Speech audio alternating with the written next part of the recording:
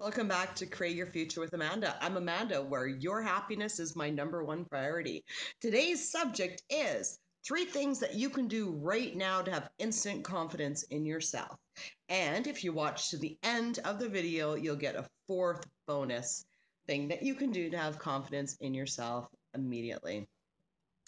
The first thing is to list what you like about yourself. Focus on what you like about yourself. It's so important to love yourself because if you don't love you, nobody else is.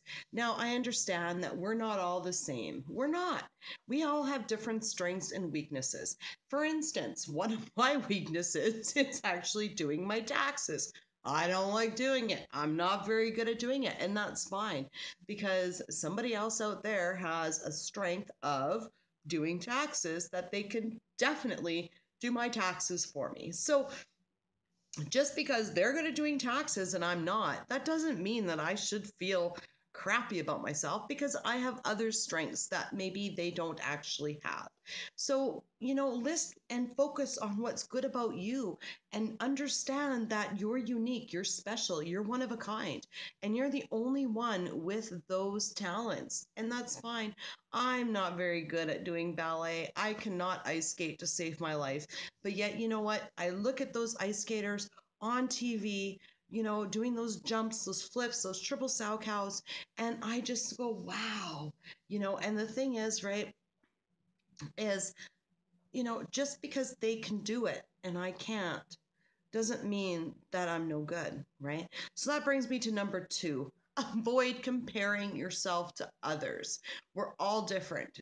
I mean, could you just imagine the conversation between an apple and an orange? And this apple's like, oh, I'm crispy. And this orange is like, I'm too juicy. I get people's hands wet and sticky. I mean, the orange would be like, I'm no good. Oh, come on. No.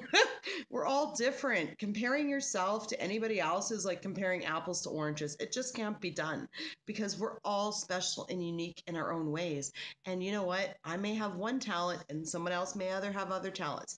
I'm great at counseling and life coaching. I'm funny. I've got these talents. Now, my accountant, maybe not great at counseling, probably not a stand up comedian, and that's fine. That doesn't make them any different.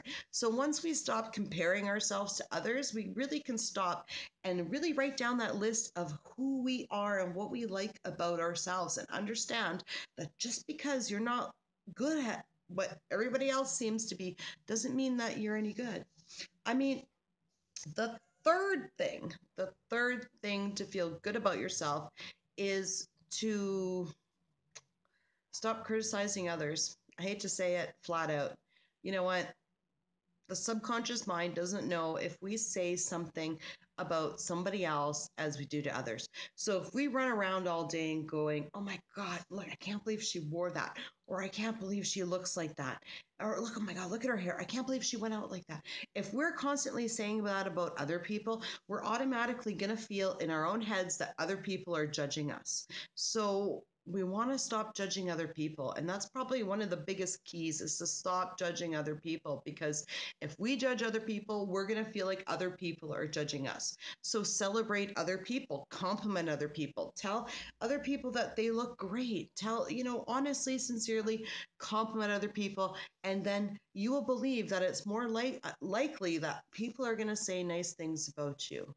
And the fourth bonus thing is, and I'm sure a lot of people have this thought is, oh my God, what does so and so think about me? What does this person say about me? What does that person say about me? Well, guess what? That's what everyone's thinking. Everyone's wondering what other people are thinking about them.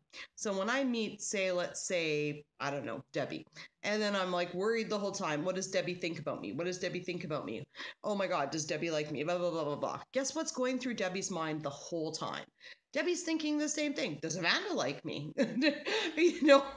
So guess what? Everyone's always concerned with what other people think about them.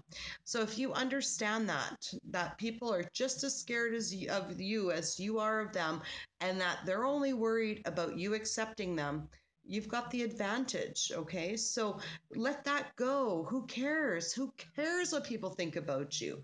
Because they're not even thinking about you. They're too worried about what You think of them to be worried about what they think of you. You know, let it go and understand that, you know what, we're all in this together and everybody just wants to be part of a group and they all want to be accepted. So let your uniqueness shine.